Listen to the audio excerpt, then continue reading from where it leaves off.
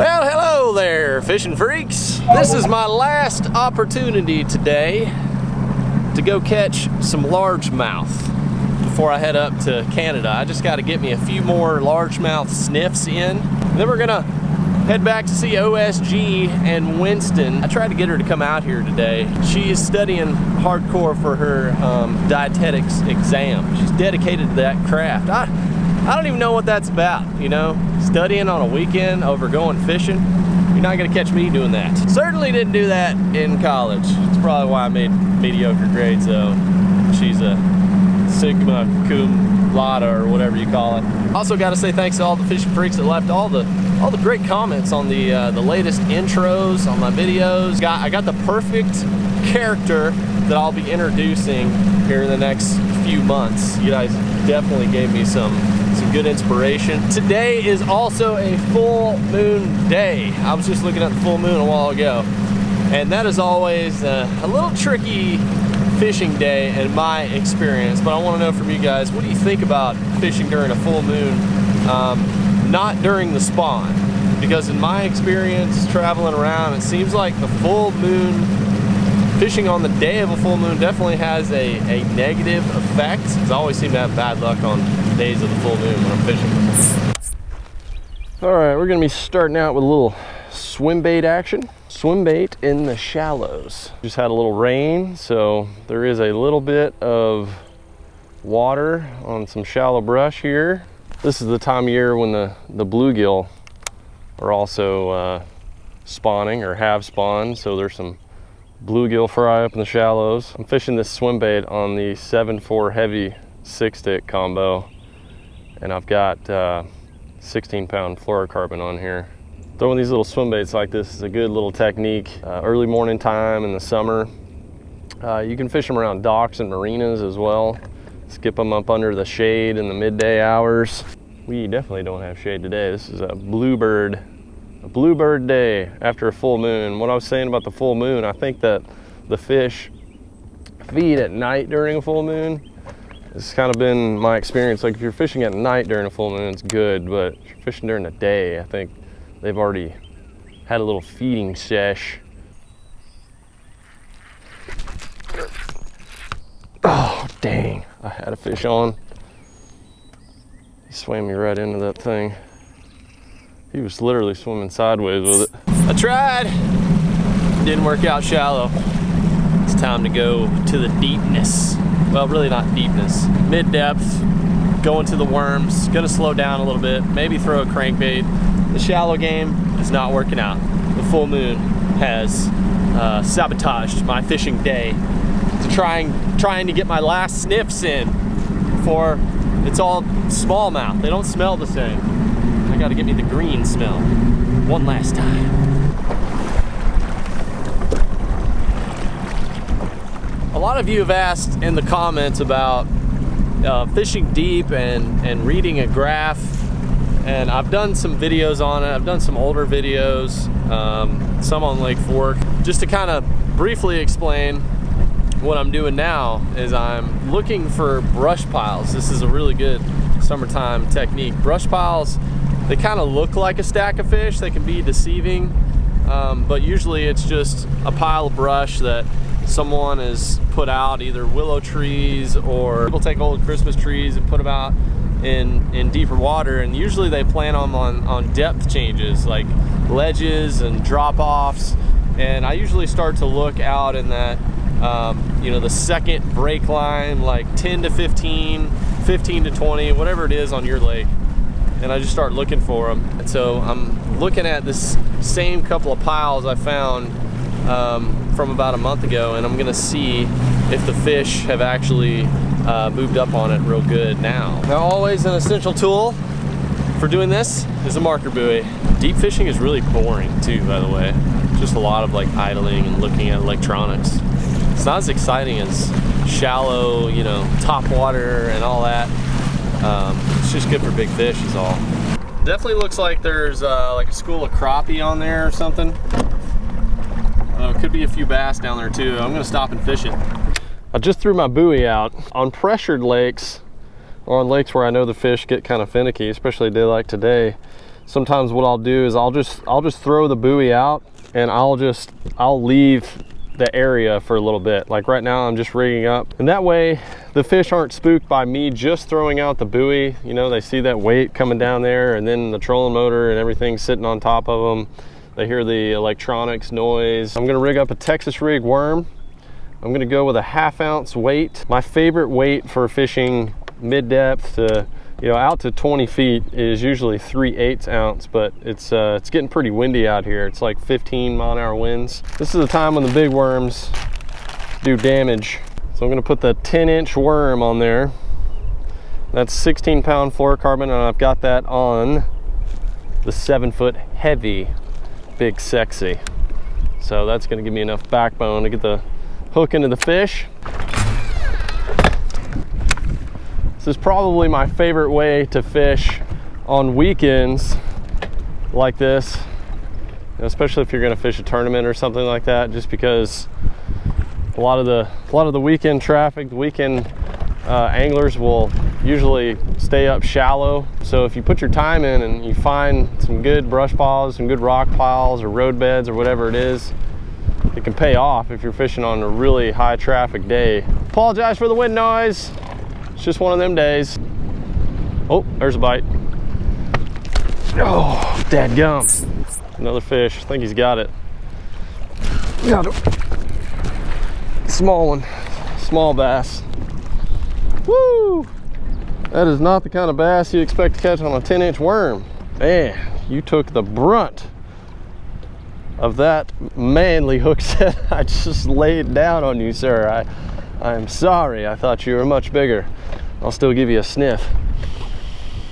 Oh, smells so sweet, guys. Smells so sweet. Yeah, that's definitely not what I was expecting. You know, that bass was only a couple inches longer than this worm. Now here's another thing that I like to do. If I'm trying to look for brush piles, I'll usually keep a big crankbait handy, make a few search casts, and maybe hit it. I just hooked one on that crankbait. I don't think it's very big though. I don't know, it's coming up to jump. No, not very big.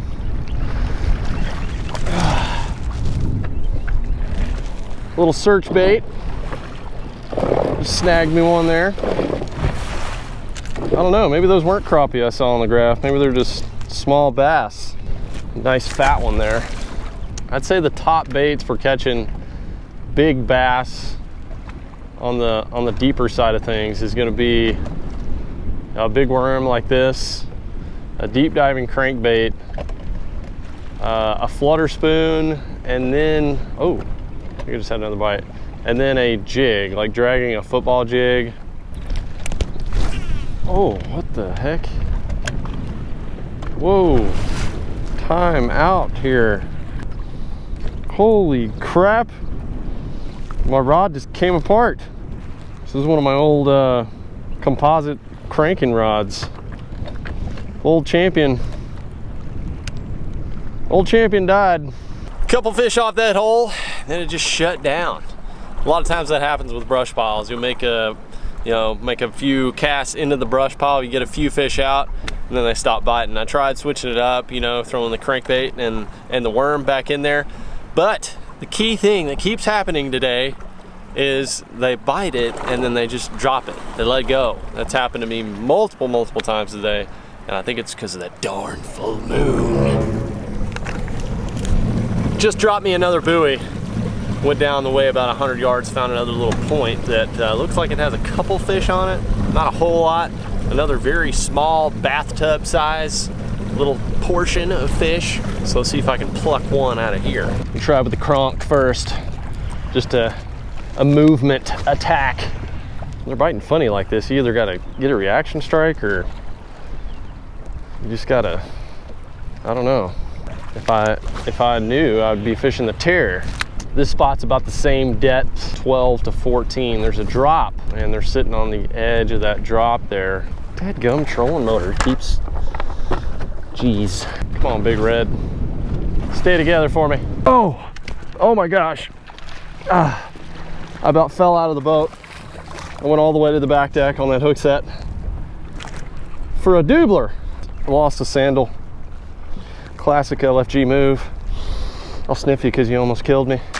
I was hoping that was the one. I turned on my my GoPro on the first little nibble, and then it was like nibble, nibble, nibble, nibble, and by the time the GoPro engaged, I was on the back deck about to fall in because there was no resistance on that fish, obviously. Oh, that's a pile of wood. Yeah, here we go. Right after I got hung, I cast it back in there and got a good bite. Oh yes, there's the one. There's the one we needed for our sniff. Yes, that's a quality bass. Get up in here, baby. Yes, sir. Look at that chunk. The exact same thing happened. I cast in the exact same spot, and it felt the exact same, squishy, heavy. Instead of a stick, turned out to be a nice 4-pounder. I believe that's gonna make our Instagram photo of the day, where we get our last sniff in before we head up to Canada. Nice chunk. We've enjoyed our one last largemouth bass sniff before we gotta head to the Canadian brownfish. That's a beautiful fish, I gotta say. Good one to end on, to head up to Canada. I think it's time to go check in with OSG. She let me know that you guys have kind of overflowed our PO box. So the post office called, and we got to go do a little box maintenance. Wow, I love you. See ya. Slowly swims into the depths. I'm gonna try one last little worm gurgler on this spot here. I'm gonna go with the hyper worm, a little bit more compact. Kind of cut this at an angle. Little tackle modification there. That'll actually turn that into more of a like a ribbon tail. I'm gonna throw that on that same spot where I've got 3 bites. There's just something in there that's I'm getting hung on. Oh my gosh. Has that fish got it? Oh, took my worm. Completely took it. Completely dabbled me. There's so much garlic in here, maybe he's thinking, oh, I want another one. That was delicious. Can I have another breadstick, sir? It's like those little Red Lobster biscuits. Can't eat just one. Oh, there he is again. Got him. He wanted that other biscuit. Oh, it's a little one though. Fighter though. Strong as an ox.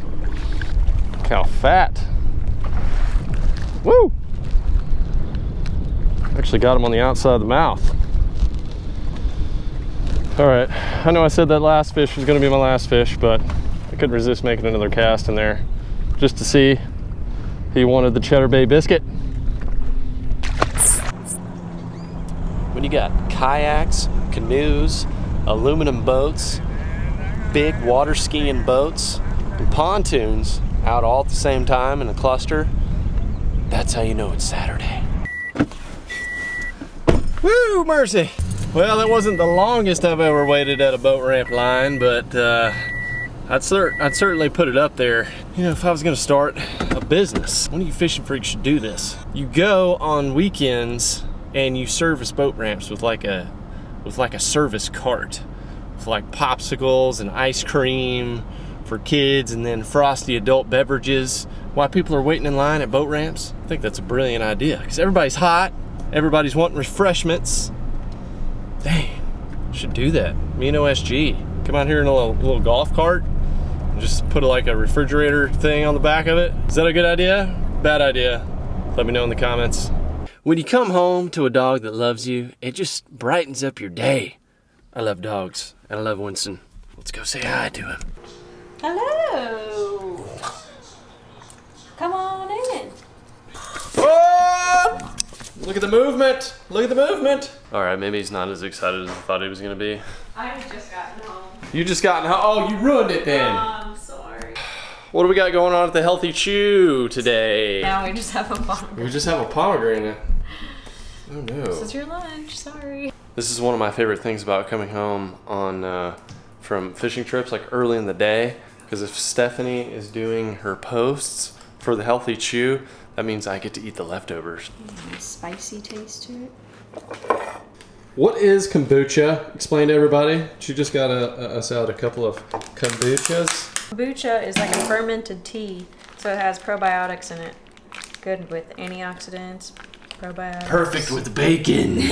Oh, I'm glad you're throwing some bacon in there. You're just doing that for me. You like feeling good with your synergies and then bacon. And then load on the bacon. It actually gives you a little buzz. I was gonna say, there is some alcohol Like in there. if you drink it on an empty stomach, it actually gives you a little bit of buzz because it's fermented, so it's like kind of alcohol-ish. While she's making her tasty creations, I wanted to tell you guys, if you like some of the tips today, I was actually filming more stuff for Mystery Tackle Box out there today, which I do a lot. So if you want to see more tips and tricks and things like that, you can go subscribe to their channel as well, and you can see like more intricate tips on stuff like that. Kind of like what I was doing today, just I do stuff like that over there all the time. So if you're a fishing freak and you want more tips, you can go check some out over there. Boxes and things. One's already opened. Yeah. Should we get in there? So the post office basically told us that we had an overflow. We needed to come get our... Yeah. Winston, you need to be on mail patrol for me. You need to let me know if things get crowded in there. The fishing freaks send everything in. Give me an alert. Give me a bark. Give me a fart. Give me a high five. Shake. Oh yeah. Good boy. Good boy. Oh. What? What is this? Where's that? This is like an invitation? Okay. Any like significant note or anything in there? It doesn't even say where it is, except for the fact that on the actual package it says Grand Prairie. So I figure it's up in Grand Prairie. Okay, so we don't know who's inviting us. No. Basically. Okay. It just says show up, you're invited. All right, well, whoever sent that, thank you very much. That's a very cool invitation. Hopefully they're not like plotting to kidnap us or something. Logan Miller here, I just peeked into this box. It looks very interesting. Let's see what's going on here. Oh, we were just talking about Winston. Look what we got for you, Winston. Logan hooked you up, dude. Look at that, dude. You got a little toy. That's or so you got a little cute. friend. Look at that. You could be like your little friend. That's so cute. He's confused. He's like, is this a little me? What am I doing? Oh, that is so cute. So cute. Are you gonna attack it or are you gonna cuddle with it? Oh, look at it. He's trying to play with it. He thinks it's like real. He's like trying to paw it. Oh, that's so cute. Trying to paw it, and he thinks it's a little puppy. He's smelling it. He's smelling its butt. He's like, what's going on? Oh, he's grabbing it. He's grabbing it. Oh, now he's gonna kill it. He's killing it now. He's killing it. Killer instinct kicked in. Kill the young. Like a lion. Thank you. Obviously, he loves it. Logan got a nice letter in here. He's got a little LFG with a bass jumping out of the water. That's awesome. He's got a bunch of stuff in here. He's got lures. This is like a smorgasbord of stuff. I've never gotten a box that has this much stuff. He's got a tackle box in here. He's got another tennis ball for Winston. Winnie Pooh. There you go. He's really having fun with his little Frenchie look-alike though. He loves that. This looks like some cologne here. Maybe for OSG on those days I get off the water. For Drew Winston. Look at that. Are they combined? Oh my gosh, look what he remembered the Animorphs. Do you remember talking about that? The Animorphs? Animorphia? Look at this. Oh, it's like a coloring book. Yes, it's a coloring book, but do you remember talking about the Animorphs on his channel? I guess he did that. That's really cool. That's pretty impressive. Remember talking about the Animorphs with the bass? Oh, and I was like, that was like forever ago. Like, no, he must be a hardcore fishing freak. Thank you for the treasure box, my friend. That's awesome. Another little package here from Alec. He sent in some pictures. There we go, LFG Fishing TV. He sent in some lures, and he said that he has become a better angler because of the channel, and he asked that I continue creating high quality content. Don't worry about that. It's just gonna get better and better. Right, OSG? Oh yeah. And John also sent in some jigs. Awesome. I can never have enough jigs. Thank you, John. I was just looking at those. Those look quality. And I'm probably gonna take some of the little football heads up to Canada with me. Thank you very much for the yigs. And thank you to everyone else that sent in your letters. I will definitely read those. And I appreciate you just jamming up the P.O. box. That's awesome. If you wanna send in any more stuff, P.O. box down in the description for you guys. It's gonna be hard to top old Logan here with the smorgasbord of stuff here for all three of us. OSG, Winston, and me. He just put a lot of thought into that, so appreciate it. That looks really delicious here, babe. What do we got going on? It's kind of like a Greek smorgasbord of a salad. Got everything in it. Good nutrition. Got bacon, avocado. That's all I need to know. Bacon and avocado. And it's got some green stuff in there. We don't need to know everything. I think it's got garbanzo beans. Not even sure what those are, but they sound great. We're gonna sit down and enjoy this nice garbanzo avocado salad, or whatever. Garbanzo bacon salad is what I'm calling it. And this will be the last video before radio silence commences. So the next time I see you guys, I will be probably dressed in cold weather gear up in the Canadian wilderness. Don't forget to turn on the notifications when I get back, and I will release the great wilderness footage upon you. And the first one to comment receives a shout out. So turn on the notifications, and all you gotta do is leave a comment, say whatever you want. Just don't say anything crazy and stupid. Say something, you know, thoughtful, and you'll get a shout out on the channel. OSG is gonna be monitoring the comments. I want you to take over your... They want you to take over the channel? Oh my gosh, is that a good idea? Let us know in the comments. That would be terrible. You guys want to see like really like bland talks about food and like scientific experiments with like her and like a white lab coat with like beakers and stuff like that? That's probably what you're gonna see if she takes over my channel. She's a total nerd and food geek. Now, I'm not gonna fungo anything on this table that you guys sent in because that would be disrespectful, but I do have an old crusty lime that I'm gonna fungo it out with, and we'll see you guys later. Oh, I'm sorry, Winston.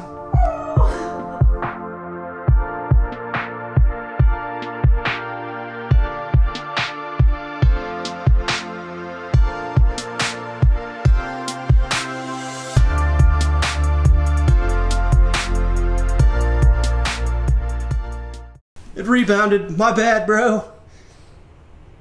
It's giving me the mean mug.